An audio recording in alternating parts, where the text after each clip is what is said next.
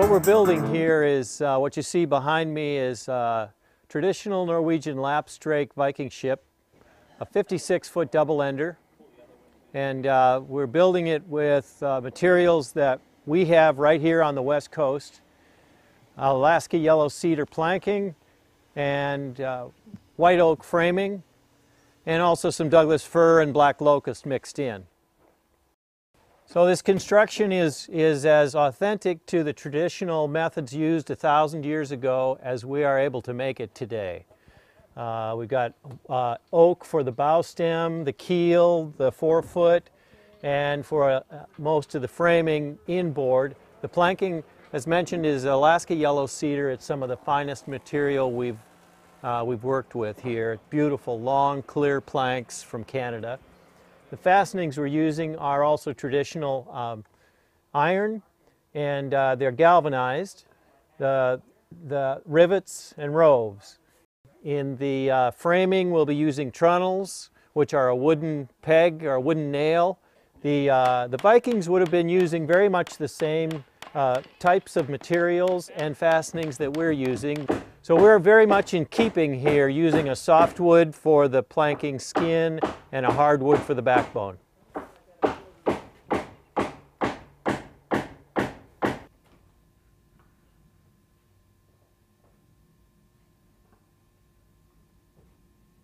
In wood boat building, we use hand tools quite frequently, and we're not averse to using power tools when they get the job done quickly, of course, but hand tools do the finish work, and they're of utmost importance to us. They must be sharp, very sharp all the time, or they don't do the job.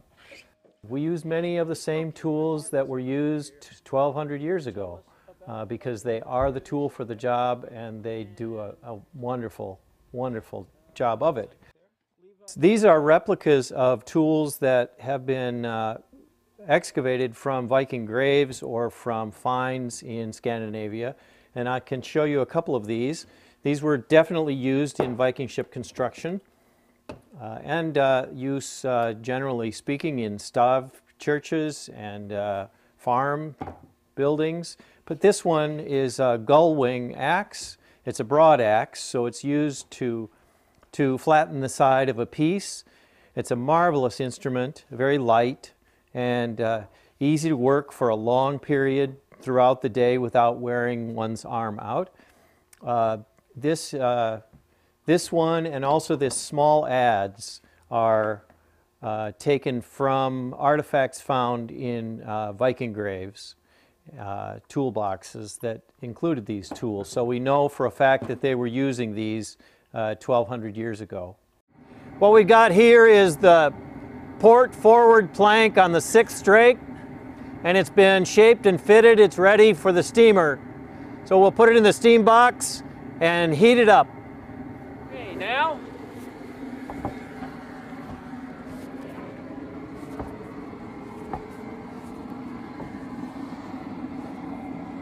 that's it.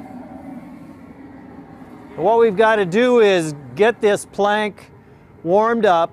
We put it in the steamer for 1 hour and 20 minutes to get it really hot on its hood end, the forward end of it, which takes most of the twist.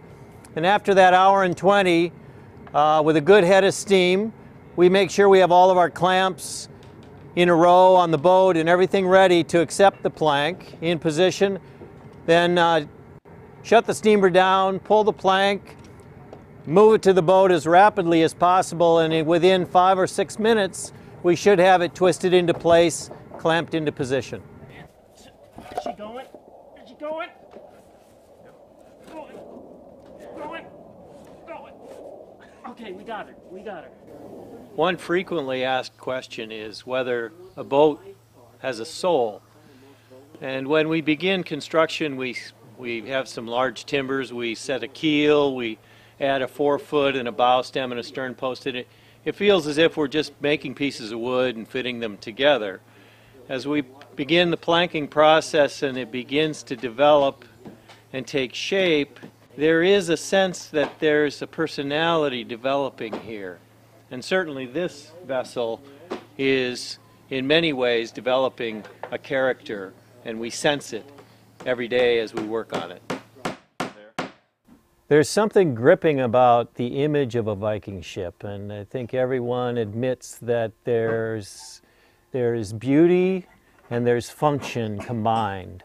How they achieved that is really remarkable with just a small collection of hand tools.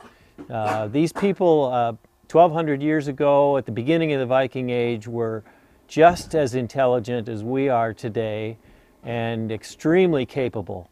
And that's evident in the ships that they built, the seas that they sailed, traveling long distances, and the trading that they're so famous for. We're in great awe of these people and what they could create, and for us to try to recreate it today in the 21st century is an extreme challenge. Jay learned his Viking ship boat building skills from the masters while living in Norway. The 56-foot Viking ship that Jay and his friends are currently building in Skagit County will be sold to wild expeditions and used for youth experiential life skills training. Thanks for joining us. I'm Deb Slater for Experience Northwest.